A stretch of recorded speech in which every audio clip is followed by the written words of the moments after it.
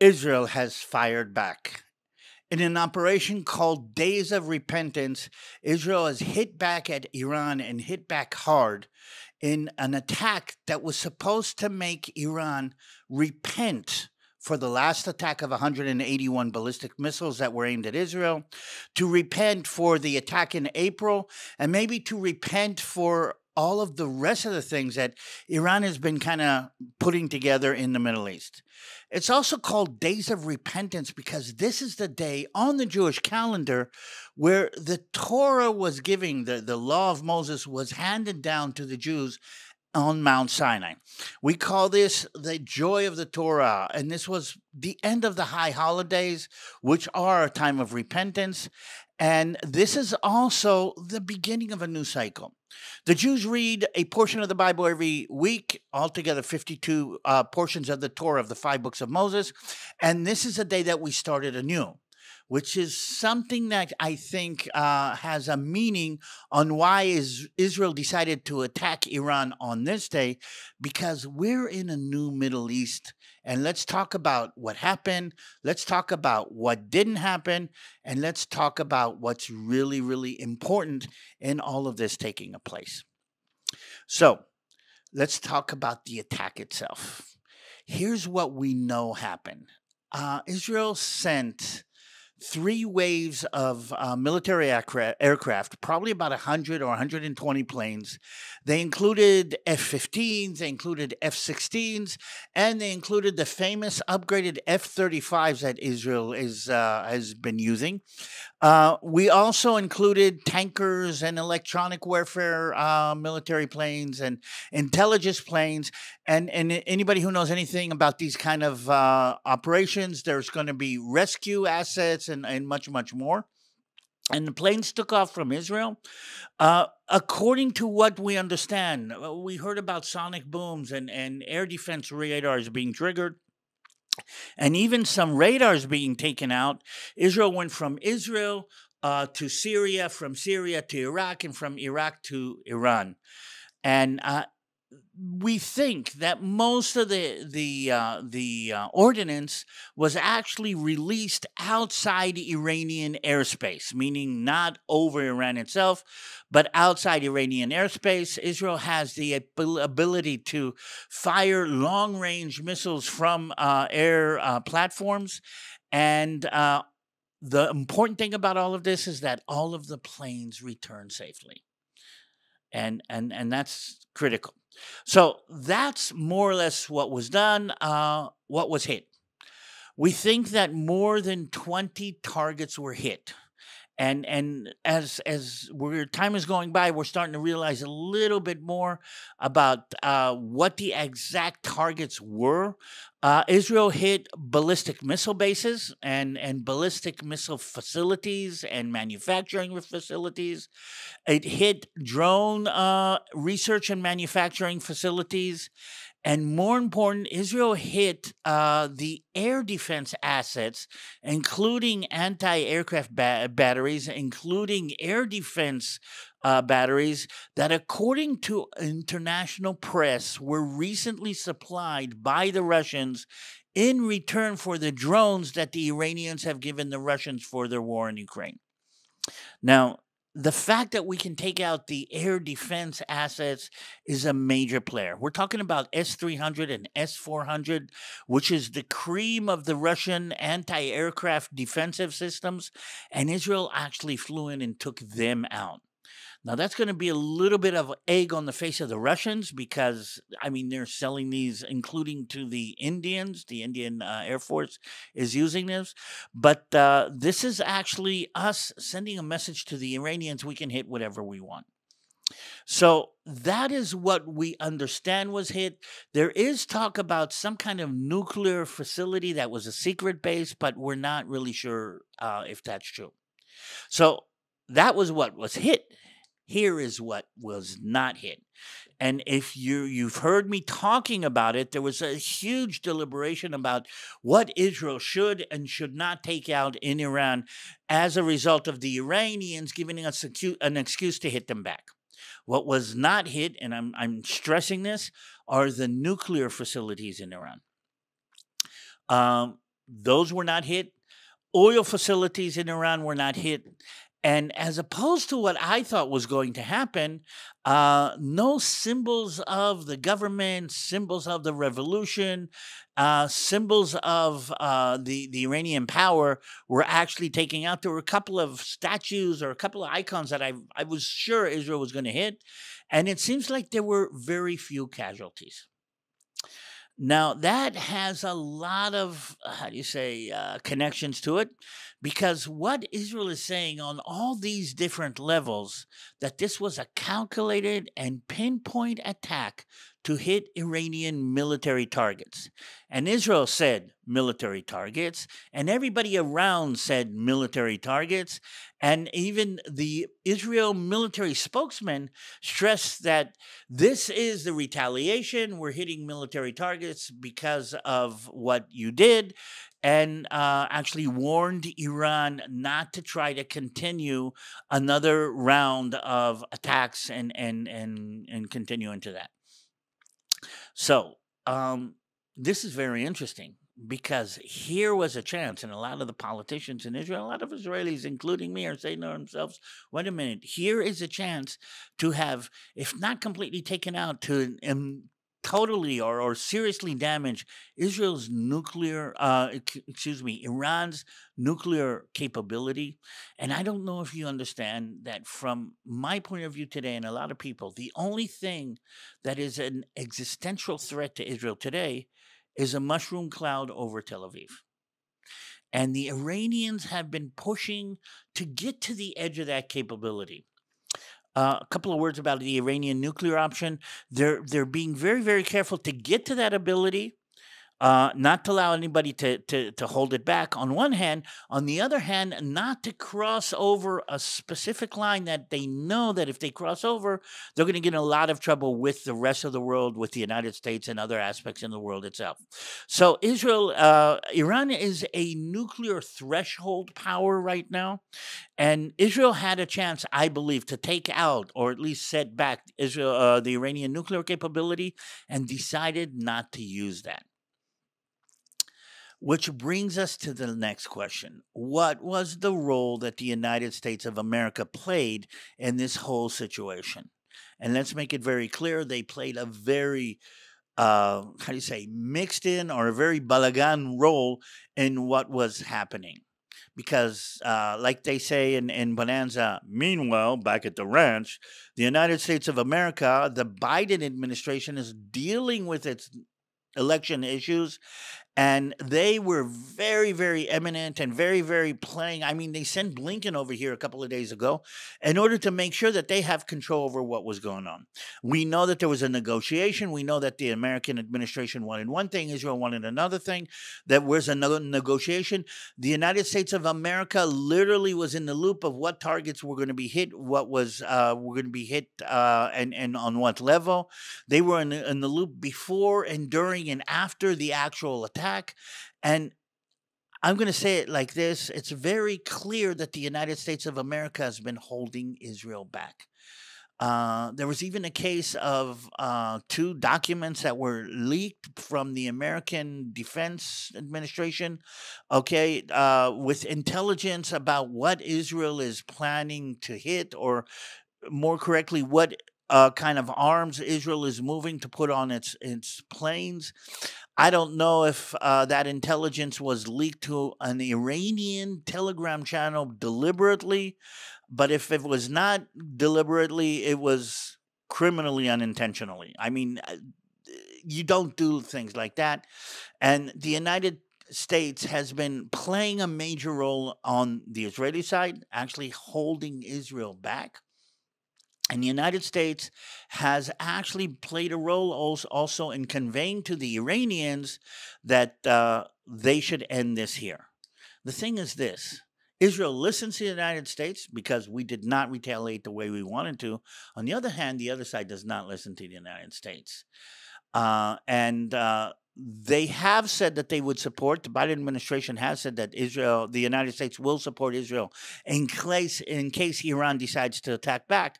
But we're still in the middle of this, and it's very, very clear that the United States and the rest of the world wants to see this exchange as an end to the whole story. The problem is, this is not going to be the end to the whole story. And even though the world is now saying now we can reach a diplomatic solution in Gaza, and the teams are back negotiating hostage slash ceasefire agreement, or we can reach some kind of diplomatic agreement in Lebanon, like there wasn't a diplomatic agreement the day before Hezbollah started firing. And the weird thing is that Iran is selling this as an air defense success. They're saying they minimized the effectiveness and the damage of the Israeli attack, that their air defense took out most of the incoming ordnance, and they're kind of letting this kind of go off their back as water off the back of a duck. And the question is now, what is going to happen? What does Iran want? And how much Iran needs to react? Because if it doesn't react, it'll be seen as weak. But if it does react, it is actually taking a chance that America, or the United States of America, will not be able to hold Israel back. And then let's tie all of this into the American election in 2 weeks. And that's going to change everything, because what administration is in power at the end of this election cycle after November is going to determine what Israel will be able to do next time Iran decides to pull out another attack. And this is basically the situation. The world doesn't like Iran. Let's make this clear. But it is afraid of a schoolyard brawl in a very, how do you say, elementary school type of idea, because Iran is a bully. And the last thing the administration wants is a big fight in Israel. The thing is that Israel probably will have no choice but to put the bully down. And as of now, for better or for worse, Benjamin Netanyahu and the Israeli government, Israel is trying to convey itself as the responsible side of this war, the responsible adult. We don't want to be blamed for starting off the war in the Middle East. I'm sorry to say, I'm not sure that we're going to be able to get out of this. Which brings me to, what does all of this mean, and how is this all going to play out? As much as Israel is trying to play by the Western rules and not by the rules of the Middle East, we did not light this powder keg. We did not amass all of this explosive potential. And the actual fact that all of this is a result of a hatred of Israel, hatred of the Jews. It's not a border dispute. It's not even a religious dispute. It's more like we hate the Jews. And if you have been listening to me over the years, and you've been listening to what I've been saying, especially lately, and I'm going to be going into this a little bit deeper in the next couple of movies, the only thing that is fueling that hatred is the fact that we are a different people. We're a chosen people. We're a people that actually shows the world that when God puts its stamp on a people and looks out for them, not that we're always right, not that we always do the right thing, and not that we're not going to suffer, but we do have, instead of the Iron Dome, we have the God Dome over us. And I think that the enemies of God in the Middle East, and we're seeing more and more of them also spreading into the Western countries, the enemies of God are marking Israel out for special treatment, for special condition, and because of that, Israel again, and the hatred of Israel is becoming a major flashpoint in the Middle East and even in these elections right now. The thing is that Israel has decided to wait. So the next question is, what is Israel going to do now? I think what now that we're going to do, and again, we're doing it pretty well, more than we thought we would, but it's going to take some more time. We have put the Hamas on their back foot. They're not a relative factor anymore. And the ceasefire hostage negotiation is going to be more to the side of Israel now that Sinwar is been taken out, the head of Hamas, and there's a movement, or there's more pressure by the world on Hamas, by the way, to reach an agreement. Israel has to finish the Hezbollah in Lebanon. And Israel has to make or bring the Hezbollah to a point where they are not a threat on the northern part of Israel's borders. And that is a process that has been successful so far. We have paid a price. We lose soldiers, one here, two there, okay, on a regular basis. But we have to bring Lebanon to a point where it is not a threat to Israel, which brings me to something that I'm starting to realize, and not only me, more and more Israelis are starting to realize in the situation that we're coming to. Because what is the big picture?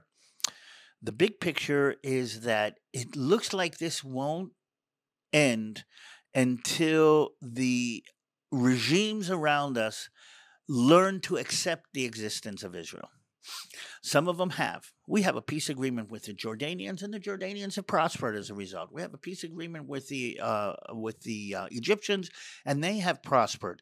We are pushing towards a peace agreement or some kind of arrangement or acceptance of Israel by even Saudi Arabia and the more moderate. So the Middle East is actually being divided by those who accept Israel and even want to plug in to Israel's blessing, and those who refuse to. And the thing is that those who refuse to accept Israel, and you can see it in the Hezbollah in Lebanon, you can see it in the Houthis in Yemen, you can see it in Gaza. The hatred of Israel is what actually is propping up or holding up these administrations. By the way, the hatred of the Jews was what created or glued together the Nazi regime. That hatred of Israel is what is fueling these clashes. And I saw a movie about the Houthim that we're going to talk about a little bit later in another video. But that hatred is so deeply ingrained that until something massive changes in Yemen, in Gaza, in Lebanon, a regime change, or even in Iran, I don't see an end to this cycle of violence going on and on. And that has me really, really scared.